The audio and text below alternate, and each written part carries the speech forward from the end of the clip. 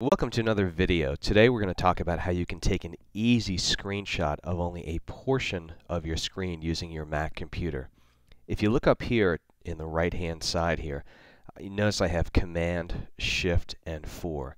What you'll need to do to take a partial screenshot is simply hold down Command, Shift, and the number 4, and you'll actually be able to take a portion of your screen.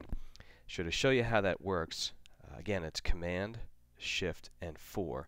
What happens is you have these a little bit of a crosshair that comes up, and you'll see that right in the middle. All you do is hold down the trackpad, go ahead and hold it down and move this over the area that you want to take the screenshot of.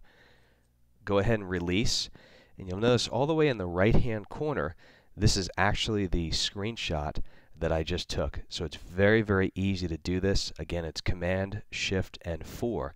Now, if for some reason you wanted to take the entire screen, not a portion, it's Command, Shift, and 3. But to take a portion, Command, Shift, and 4 easily brings this right into your desktop area, and it's 1, 2, 3 easy. So I hope you enjoyed that, and good luck.